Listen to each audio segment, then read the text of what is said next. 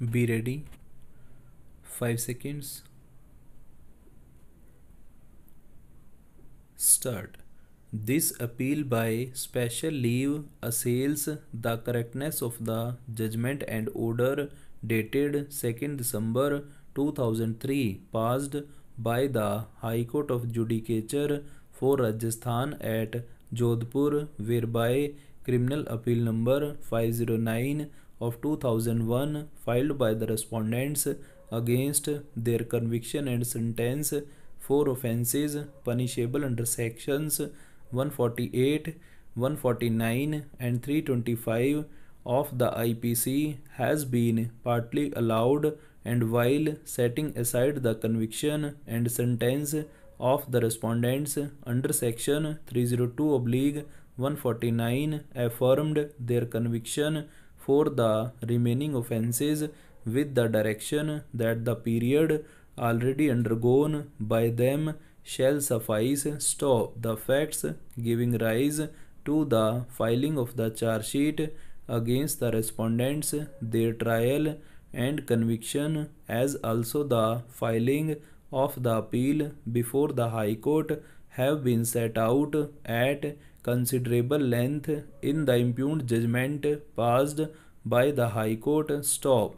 We need not therefore recount the same over again, except to the extent the same is absolutely necessary to understand the genesis of the prosecution case and the submissions made before us at the bar. Para. Suffice it to say that PW1, PW7 and deceased, all real brothers and residents of village Siwana in the state of Rajasthan, were on their way back from a place on 23rd January 2000 at about 9:10 p.m. when they were attacked by the respondents, who are also residents of village Siwana. Stop. The accused were, according to the prosecution, armed with lathis which they used freely to cause injuries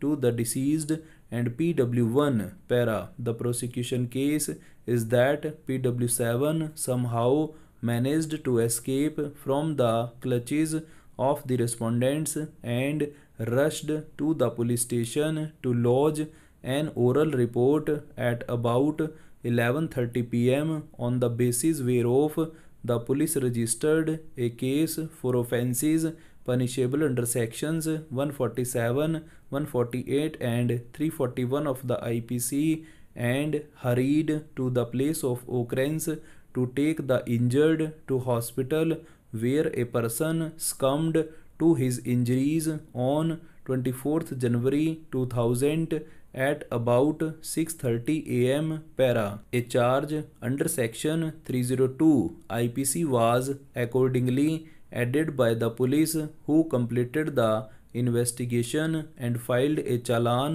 before the jurisdictional judicial magistrate. Stop.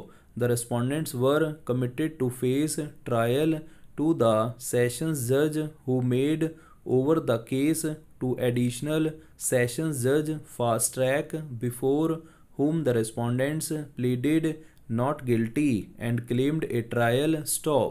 In support of its case, the prosecution examined as many as 17 witnesses, including the doctor who conducted the post-mortem examination of the deceased. Stop. The accused examined in defense, apart from getting Exhibit D1 to D6 marked at the trial. Stop. The trial court eventually came to the conclusion that the prosecution had succeeded in proving its case. Stop. All the accused respondents were sentenced to undergo life imprisonment for offences of murder of deceased. Stop. In addition, they were also sentenced to undergo imprisonment that ranged between 1 year to 3 years for offences punishable under sections 323, 324 and 325 of the IPC. Stop. A fine of rupees 1500 in total, and a sentence in default was also imposed upon them. Stop.